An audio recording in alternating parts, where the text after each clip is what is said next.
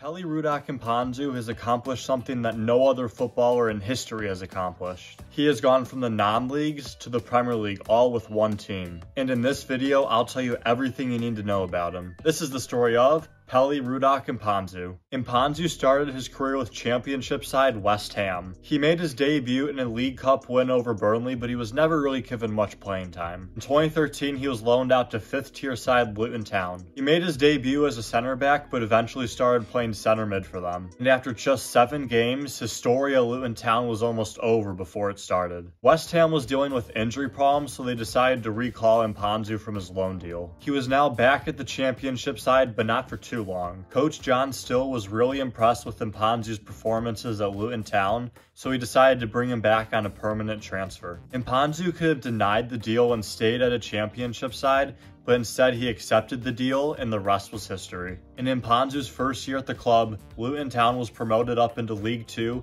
and Mpanzu told a reporter that he made the right choice by transferring clubs because he had a medal to show for it. In the next 2 seasons, nothing interesting happened. Mpanzu dealt with hamstring injuries, and Luton Town was just a mid-table team surviving in League 2. In the 2016-17 season, Mpanzu was back, and he played in 52 games that season. He led Luton Town to a playoff spot where they would play against Blackpool in the semi-final, with the spot in League 1 on the line. In the second leg, the score was 5-5 on aggregate, and it looked like the game was heading into extra time. This was until disaster struck, and Luton Town scored an own goal in the 95th minute to knock them out of the playoffs. This was devastating at the time, but they came back a completely different team. The following season, they were promoted to League 1 after finishing 2nd place, and then immediately the next season, they finished 1st place in League 1, and they were back in the championship. And this meant Pelly Ruddock Mpanzu was 1 promotion away from becoming the first player in history to go from non-leagues to the Premier League. First season in the championship was rough, as they finished 19th place, just 3 points above relegation. The following season, they finished 12th, and the season after that, they finished 6th place,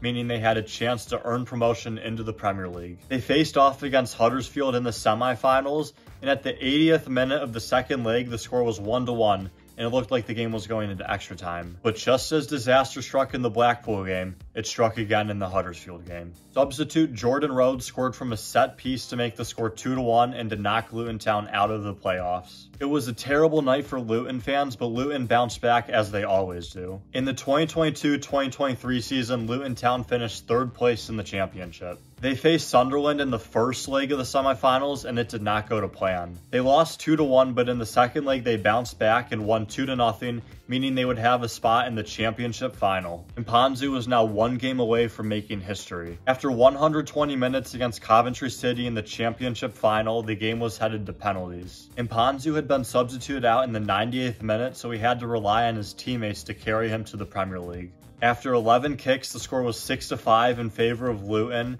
and Coventry needed to score their next kick to stay alive. Bankati Dabu stepped up to take the decisive penalty for Coventry, and he skied it. Mpanzu had done it. He was officially the first player in history to go from England's National League to the Premier League all with 1 club. The next step for him is to win the Premier League.